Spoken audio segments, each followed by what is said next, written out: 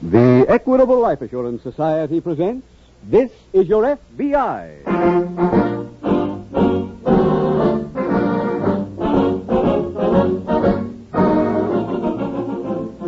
This is Your F.B.I., the official broadcast from the files of the Federal Bureau of Investigation.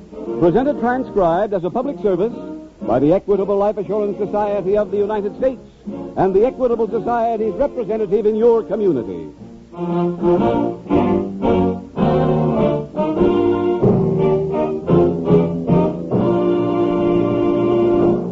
The Equitable Life Assurance Society has nearly 8,000 trained representatives from coast to coast, serving over 4 million members. Tonight, an Equitable Society representative has an important message on Social Security. We were all keenly interested to hear the news about Social Security. Benefits have gone up from 50 to 100%. 10 million more people have been taken into the Security fold. What does this mean to you? Are you just starting out with Social Security, or have you been covered all along? In either case, your future has changed. Now is the time to give it a careful once-over.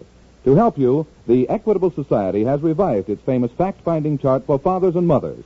In just 14 minutes, Mr. Keating will explain just how this chart can help you.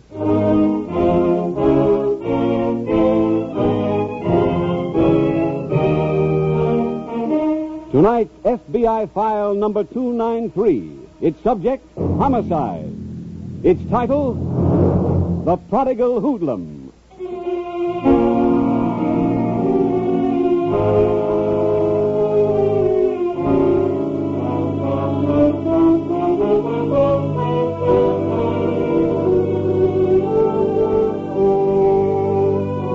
Those who have gone most deeply into the problem of juvenile delinquency agree on this one point. Among youthful lawbreakers, there is no common denominator. Some are bright boys, some are dullard. Some come from broken homes, some from well-to-do families. Similarly, each young criminal is what he is for many different reasons. No one factor is entirely to blame. That is why there is no single cure-all for the problem of juvenile delinquents, or for any individual who is classified as such. Tonight's case from the files of the Federal Bureau of Investigation is an example of this.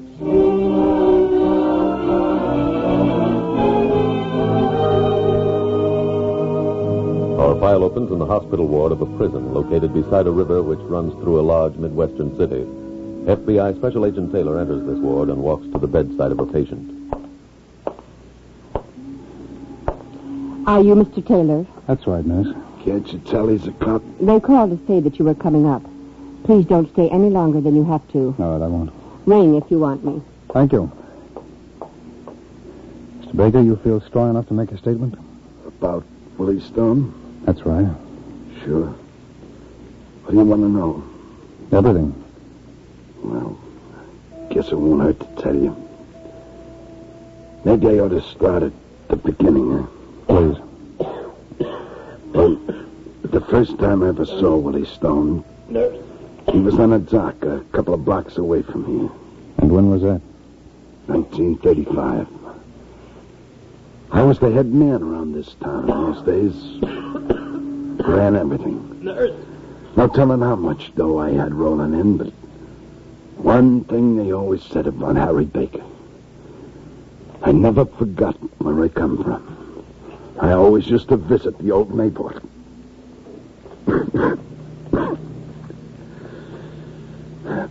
This day I'm talking about, I went down with Steve Conway, one of the guys on my payroll. We'd been to the candy store and the pool room and the other joints I used to hang out. Finally, we got to the dock our gang used for swimming when we was kids.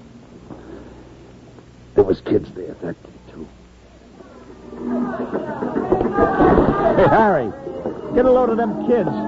They don't look like they're worried about much. Oh, why should they be? When I was their age, I never had no trouble sleeping. Hey, where are you going? Swimming? Let's get it up. I'm broke today, Willie. Hey, you don't get wet. I'm I'll pay you tomorrow. Go and don't go it. A dime and no swim. But all the other guys... They pay. Go get a dime and come back. What a touch. Nobody will ever run a benefit for that kid. It don't look like he needs one now, either. I can see myself doing the same thing 30 years ago. You charged the other kids for going in? I had another racket, but I was like him. Hey, kid. You talking to me? Yeah, come here. You want to see me? You come over here. Okay. Hey, what's your name, kid? You cop? No. Nice racket you got. If you want a piece, the answer is no. How much do you make here, kid? How much you make in your business? That's right, kid. Don't let anybody look at the books. Here, here's a sawbuck. Buy yourself a cash register. Oh, thanks. Come on, Steve. I'll take the car back myself. Well, what about me? Stick around. Find out about that kid. Get his name and where he lives. I want to see him. But you met Willie Stone before he cut his eye teeth. Yeah, How old was he then? 14. His folks were dead, and he lived with his sister. She worked in an office for $25 a week. One day I went down to see her. They lived in a cheap flat on the same block where I grew up. Yes, I'm Betty Stone. I'd like to talk to you about your brother. Is he in trouble? No, but he will be unless he gets straightened out. I know, but I can't do anything with him. I'd like to help you if you'll let me. Who are you? My name is Harry Baker. The Harry Baker? Mm-hmm. Get out. Well, you haven't heard what I want to say. I don't care. You'd probably like to help Willie so he can grow up and work for you. You're wrong, miss. Well, then why should you care about him? I saw him on the 10th Street Pier a couple of weeks ago. The boy looks like I did, thinks like I did. That's why I like him. So you want him to be like you? No. I came here to try to give him the things I never had. This is a chance for the kid, a chance for him to turn out legit, maybe. Look, I don't want to talk... Now, will you sit down and hear what I have to say? Maybe I can talk you into doing it. Well, I did talk her into it. I gave her some dough, and Willie went to school. He never knew it was coming from me. We made up some kind of a story about her winning the sweepstakes. Message for you, Mr. Taylor. Oh, thank you, nurse. It's from Memorial Hospital, Baker. They say that Willie Stone's condition is still critical. You want to hear the rest of the story? Yeah, please, go ahead. Well, a lot of time went by before I saw Willie again. About 4 years, I guess it was. I used to send dough to the sister, and she kept the kid in school. And then, one day, Steve come busting in the room. Harry, the kid's outside. Who? Willie Stone. Willie Stone? What's he doing here? I don't know, but he's asking for you. Well, what do you figure? Baker? I remember me. The kid on the dock, Willie Stone. Yeah, sure. I'd like to talk to you. Okay, come on in. Wait outside, will you, Steve? Yeah, sure. Sit down, kid. Well, thanks. Oh, you're growing up, ain't you? Guess so. That wardrobe. Looks like you're doing okay. Thanks to you. What do you mean? Don't try to cover, Mr. Baker. I know the whole score. You bought me these clothes. You sent me to school. And where did you get that? From a letter you sent to my sister. It had this check in it. Here. How come you to read the letter? I open it. You think that was right? Well, that's what you're doing. Now, wait a minute, kid. Look, I didn't come here to complain about that. I don't mind you paying for my education. I just want to pick the subjects. Huh? You sent me to the wrong kind of school. You want to go someplace else? Yeah. Here. I don't get it. I want to go to school here in the office. I want to learn the rackets. That's not what I sent you to school for. Look, I want a job with you. Do I get it? No. You're going back to school, and you're going to stay there till you finish.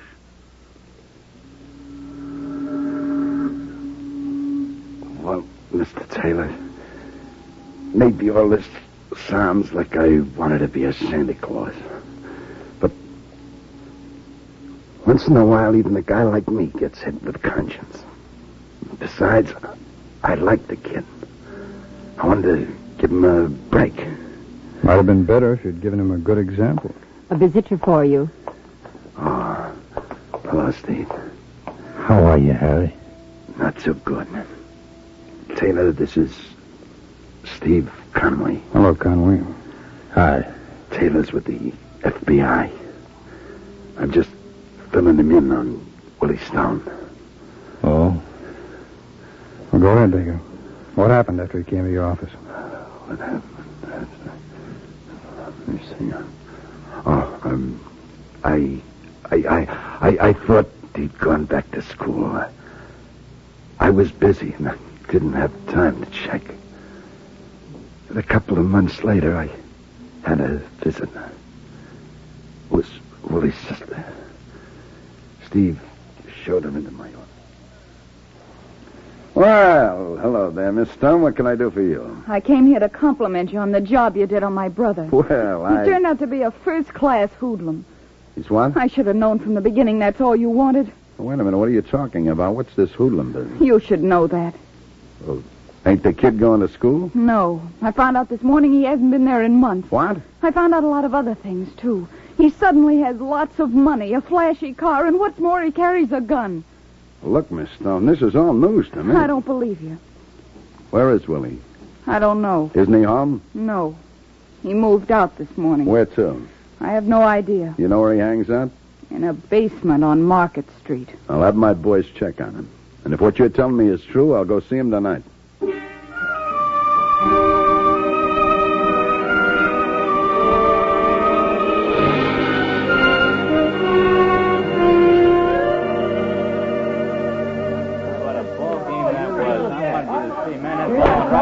All right, you guys. Meeting's call order. Well, we'll start this end of the table.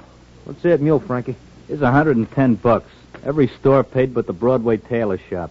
He still refuses to join? Yeah. Says he don't need protection. We'll figure a way to change his mind. All right, Joey, let's have your report. What did you... See who it is, Frankie. Right.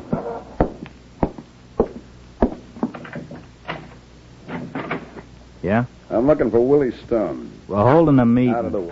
Hey, what? Hello, Willie. Well, the great Mr. Baker. What are you doing here? I came to see you. What for? I wanted to talk to you. We're having a meeting right now. I can wait. What's with him? Ah, looks like you got yourself a little organization here, Willie. That's right. Seems real familiar. You know, I got my start in a cellar just like this. It was only 3 blocks from here. This gonna be the story of your life? No, it's openness for a little advice. When I started in one of these cellars, there was nobody around to help me. Nobody around to give me a break like I want to give you. Now, look, Let Baker... me talk. I want you to go home, kid. Back to your sister. And I want you to go back to school. Not a chance. Look, you got to finish what you started. I'm starting here. No, you're not. Let's see you stop me. Come on, show me how you do it. Got it, kid. How do you like this, boys? He don't want no action. Maybe this'll change his mind. I'm sorry you did that, Willie. Get out of here. All right, kid. I'll go.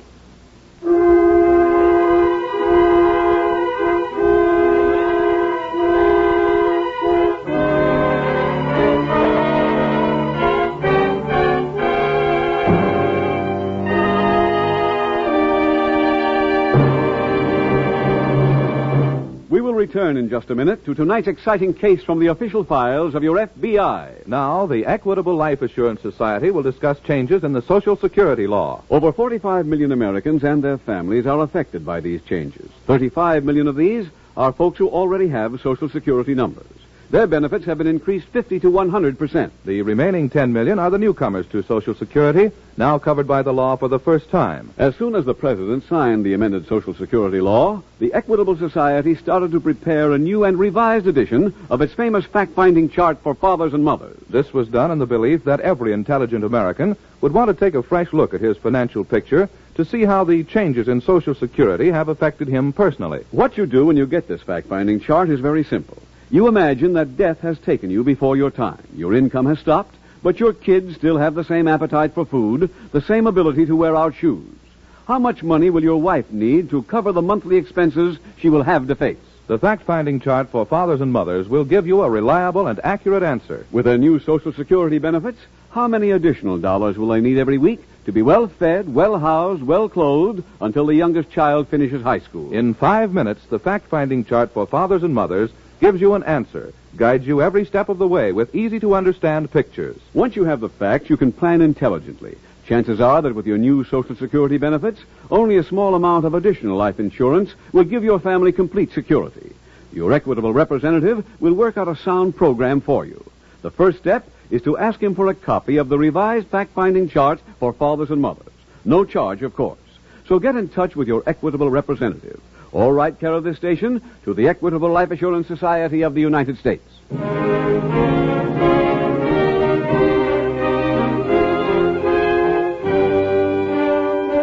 And now back to the FBI file, The Prodigal Hoodlum.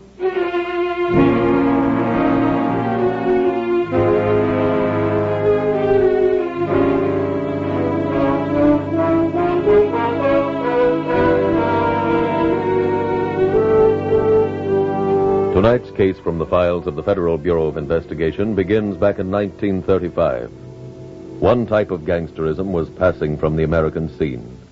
Hoodlums moved into new pastures, operated new rackets, sometimes retaining the support of corrupt political machines.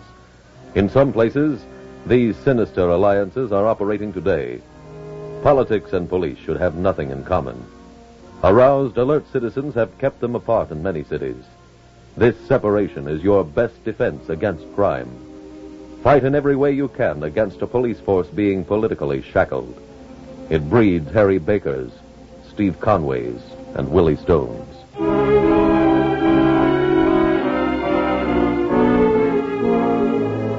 Tonight's file continues in the prison hospital ward room. Mr. Taylor, I think you'd better let him rest. All right, nurse. I'm okay. These are doctor's orders. They've got to go to the waiting room. Oh. All right. Steve, you tell Taylor the rest of the story. Sure. The waiting room is at the end of the ward. Thank you, nurse. Come on, Conway. Right. How bad off is he, Mr. Taylor? He's on the critical list. Willie Stone still alive? Yeah. Condition's the same as Baker's, though. Here's the waiting room. Go ahead. Thanks. All right, Conway. How about the rest of Baker's story? Well, the night the kid slapped Harry's face, it was like closing a book. Harry never saw him again. Didn't even talk about him. But he couldn't forget Willie, because as time went on, he stepped up into the big leagues. Mm-hmm. He stole accounts from us. If he ran low on whiskey to sell, he hijacked our trucks. Oh, he was in our hair real good. Then one day I went to see Harry. I had to talk. What's on your mind, Steve? Well, I don't exactly know how to say this, Harry. You know, I've been with you a long time. What is this? You walking out? You know me better than that. The boys had a meeting last night. They don't like what Willie Stone's been doing to us. Tell them not to worry about Willie. That sounds big enough. They say no. Then they better have another meeting. Harry, they've already made up their minds. They want Willie cool. Huh? They say either you do something about it or they don't want you running things no more. Let them come here and tell me that. Harry, they mean business. Now, look, I'm on your side. You know that. But just between us, the guys have got a legitimate beef. Let me think about it, Steve. I'll let you know tomorrow night. Well, the day after that, Harry went to all his safe deposit boxes, collected his dough, and blew. Where did he go? Europe. He went there meaning to stay. Then the war busted out. The Germans grabbed him and threw him into one of them prison camps. After the war ended, he got sprung, hung around Europe till his dough ran out. Then, just about a month ago, he came back. I live in a rooming house on the west side. Some way, Harry dug up my address. Steve Conway, That's right. Hello, Steve. Huh? Harry Baker. Harry Baker. Harry. Hi, Steve. Hey, come on in. Thanks. I didn't know you at first. Gee, you've changed. Yeah, I know. I guess maybe I have too, huh? Well, sit down, Harry. Sit down. Let me dig you out a drink. No, I don't want any. Well, when'd you get back? About a week ago. You were sure there a long time. Too long, Steve. Well, it sure is good to see you, Harry. What about Willie Stone, Steve? What do you mean? Is he here in town? Yeah, he should be. What's he doing? Oh, he's got some kind of a lottery touch. Where's his office? I don't know. He keeps moving. But he hangs out in a Turkish bath at Madison and Broadway. Madison and Broadway. I think I'll go over there and see him.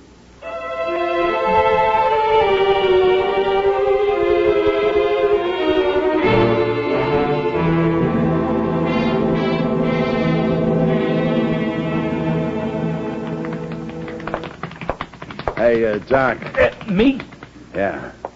I'm looking for Willie Stone. Where is he? On the massage table. Where? In that room. Thanks. Well, it's about time you got... What do you want? Hello, Willie. Who are you? Let's see if you remember. Look, Mac, I'm I don't Harry want... Baker. Well, I didn't know you. You put on a little mileage. Plenty of mileage. Been a long time. Let's see, last time I saw you was right when I quit school. I know. I heard you blew the country. Went to Europe, didn't you? Yeah. When you get back? Last week. What brought you here? I want to talk to you. That's kind of a old habit of yours, huh? Look, catch me some other time, will you? I'm waiting for a massage. What are you doing? Locking the door. Oh, wait a minute. What are you Stay thinking? on the table, Willie. I got a gun here.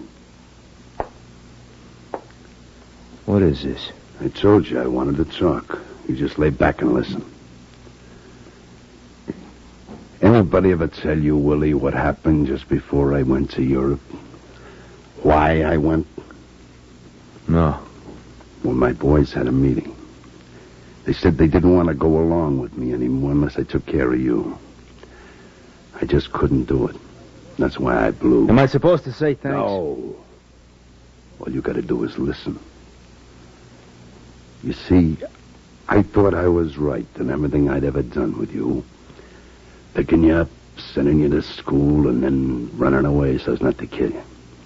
Yeah, I thought I was right until there was a war and I wound up in a prison camp in Belgium.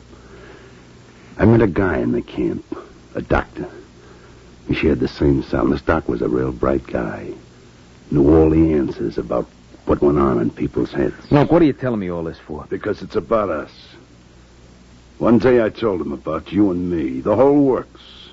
From that day on the docks till the time you slapped me in that cellar. I also told him about running away because I couldn't kill you. You know something, Willie? He come up with an answer. An answer to the whole thing. He said the reason I couldn't kill you was because you were me. What? This was something I'd built up in my own mind, like an image, he called it. Built it up until I got to thinking we were almost the same person. I couldn't destroy you, he said, because then I'd be destroying myself. Do you get that, kid? Do you see what he meant? No. Well, I did. Then, for the first time, I seen things as they really were. Then I saw what I'd done. I'd walked out on my business, my friends, even the country I'd lived in for nothing. That's why I come home. And that's why, as soon as I got here, I started looking for you. I'm going to make up for all that, Willie. Oh, wait a minute. I'm going to make up for everything. Everything I lost by taking this gun and killing you. Harry! Killing you right now.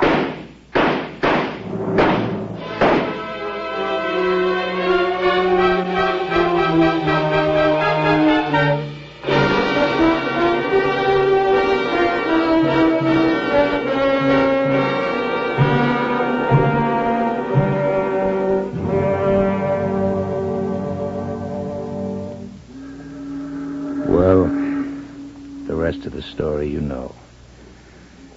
Harry Baker pumped 5 bullets into Willie and used the last one on himself. Yeah, I know. Mr. Taylor. Yes, miss? I have some bad news. Harry Baker is dead. Huh? Well, it happened very quickly. That's too bad. Oh, and I Poor have a guy. message for you, Mr. Taylor. Oh, thank you. Poor Harry. Nurse, did you record the time that Baker died? Yes. Let's see. It was 8:13. This message is from Memorial Hospital. Willie Stone died, too, at exactly 8:13.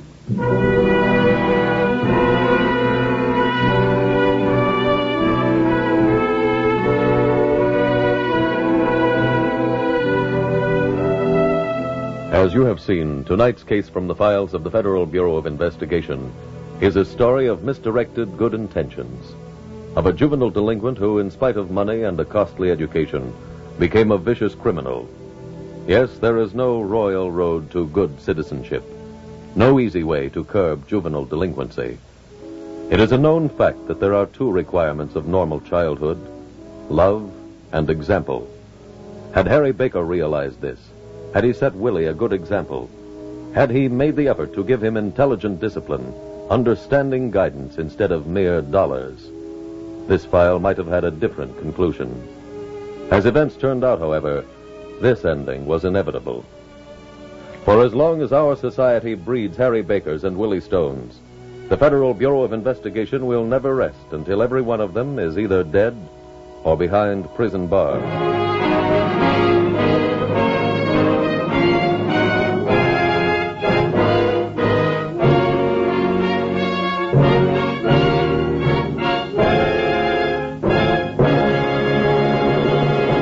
In just a moment, you will hear about next week's exciting case from the files of your F.B.I.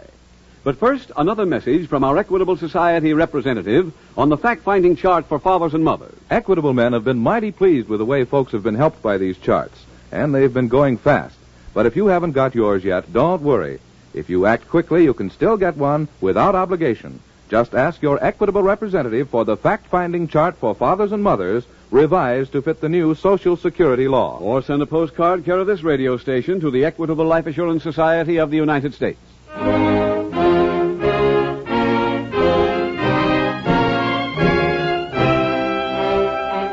Next week, we will dramatize another case from the files of the Federal Bureau of Investigation. File number 294. Its subject, bank robbery. Its title, Quartet for Crime. The incidents used in tonight's Equitable Life Assurance Society's broadcast are adapted from the files of the Federal Bureau of Investigation. However, all names used are fictitious, and any similarity thereof to the names of places or persons, living or dead, is accidental. Tonight, the music was composed and conducted by Frederick Steiner. The author was Jerry D. Lewis. Your narrator was William Woodson, and Special Agent Taylor was played by Stacy Harris. Others in the cast were Anthony Barrett, Ted DeCorsia, Barbara Fuller, Isabel Jewell, Wally Mayer, Jeffrey Silver, and Gil Stratton, Jr. This Is Your F.B.I. is a Jerry Devine production. This is Larry Keating speaking for the Equitable Life Assurance Society of the United States and the Equitable Society's representative in your community, and inviting you to tune in again next week at this same time when the Equitable Life Assurance Society will bring you another thrilling transcribed story from the files of the Federal Bureau of Investigation. Quartet for Crime on This Is Your F.B.I. Stay tuned for the adventures of Ozzie and Harriet. There's fun for the whole family when Ozzie and Harriet come your way next.